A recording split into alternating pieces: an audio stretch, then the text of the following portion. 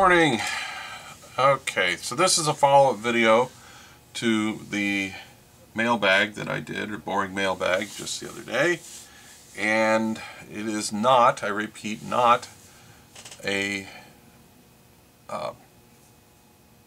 paid endorsement of any kind. I purchased this with my own money.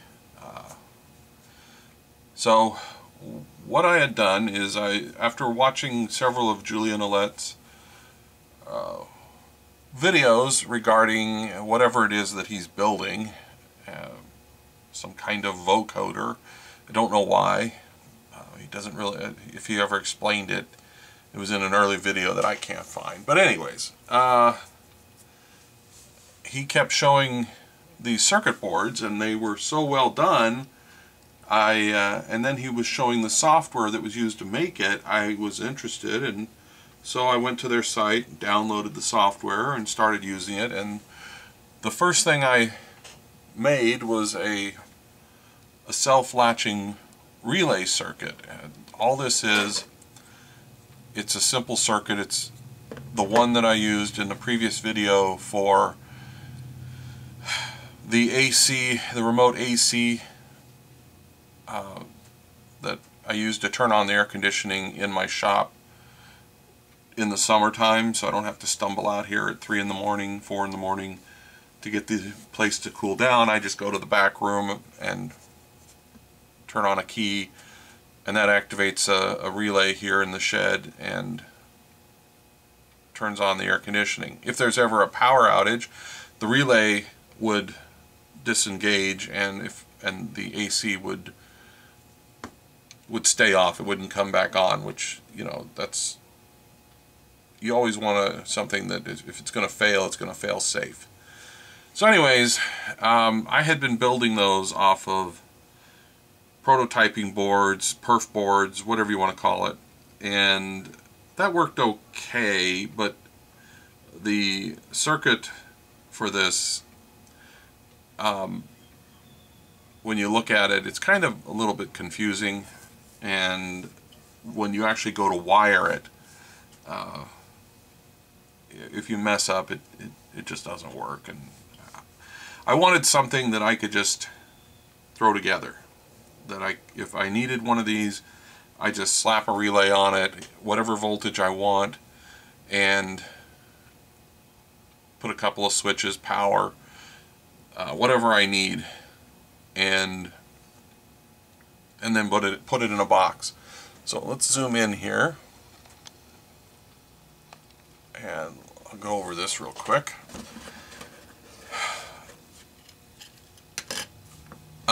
This is fairly simple circuit. Of course, you plug in the relay here. You have power that comes in here marked B plus and negative, B minus. One of the things I had, in my haste to make this circuit, is I didn't pay attention to the size of these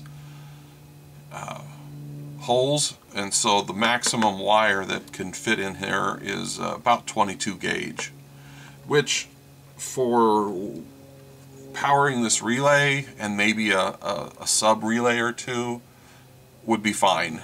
I only plan on putting about 12 volts at maybe 1 or 2 amps maximum in this, and I had designed it. One thing I did look up was how big the traces needed to be for 2 amps, and these traces are just fine for that.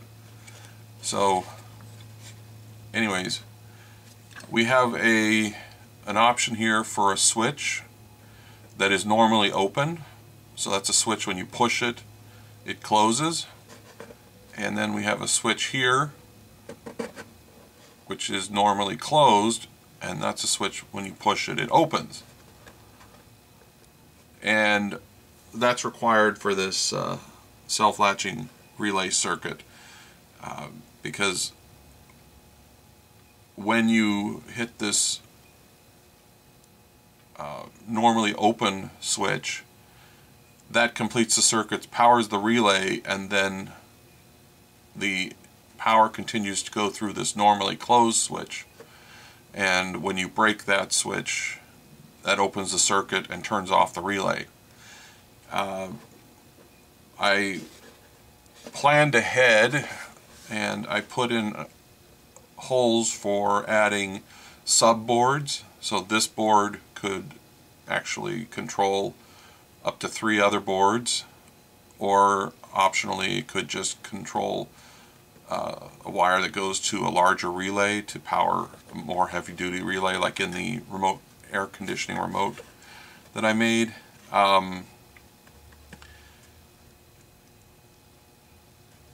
There is provisions for an LED and a resistor for said LED, and you can put any size relay on this one that's 5, 6, 9, 12, 24 volts. Then you just have to get a resistor that's the right value for the LED to bring it down to the 2.8 to 3 volts that most LEDs use. Let's see. This marked UU is unused, and that was just to get the, it wasn't necessary, you can leave it out. Though the software kind of complains if you don't have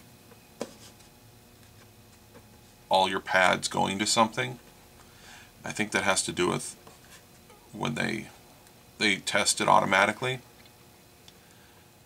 They have a robot that checks all these lines match all the other ones.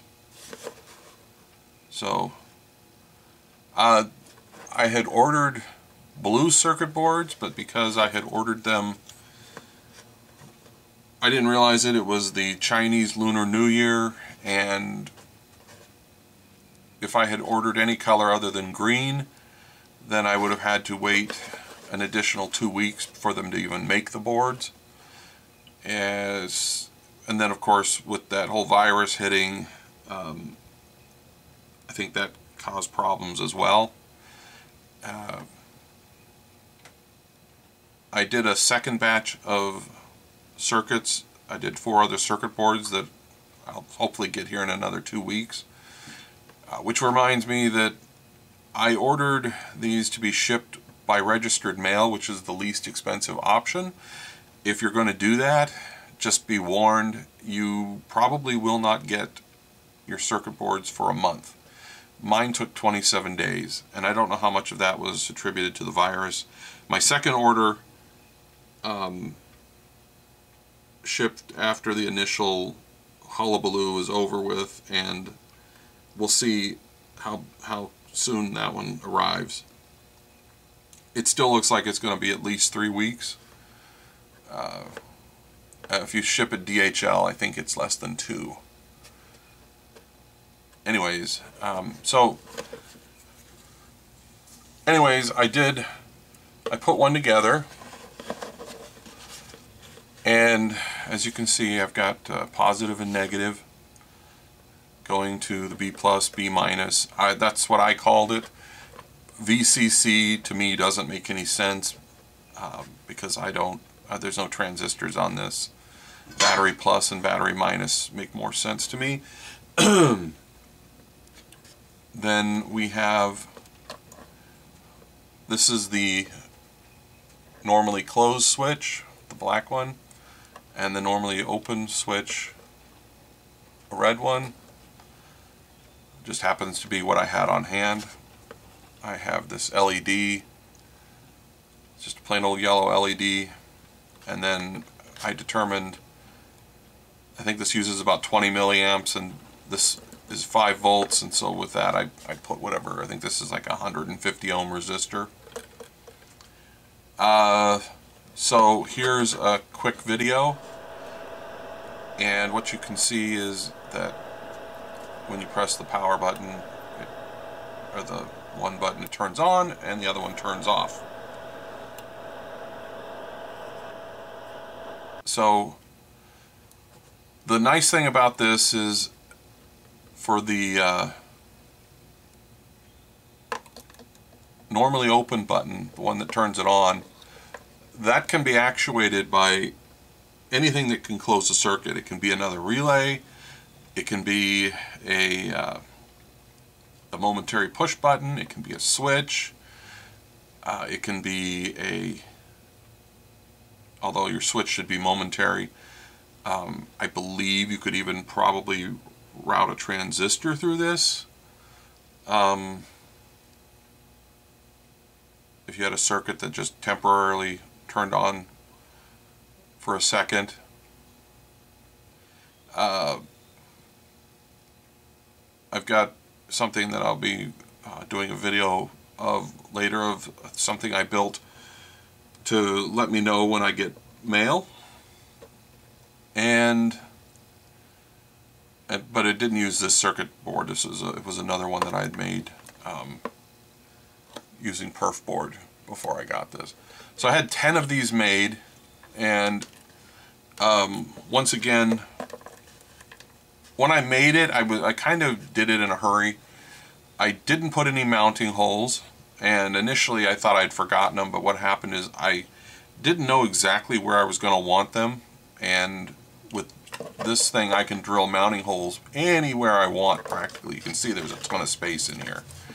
But that's also the other deal, is that I've since redone this, although I'll probably never, I mean the 10 that I have will probably set me for life. If I do order them, the replacement one is about half the size of this, because once I figured out how to use the software, I figured out you can really put things close together. And if I wanted to, I could have surface mount stuff on it. I didn't want surface mount because that's a pain, and I have tons and tons of through hole. So, you know. Oh, and if you wanted to, you can actually not use the LED. You could just bridge this with a wire and put in an incandescent bulb of some kind. But I mean, LEDs are cheap and use a lot less power, so why not? Anyways, I think that's it. Later. So real quick, this is the circuit I was telling you about. This is just a simple latching relay, and the way it works is that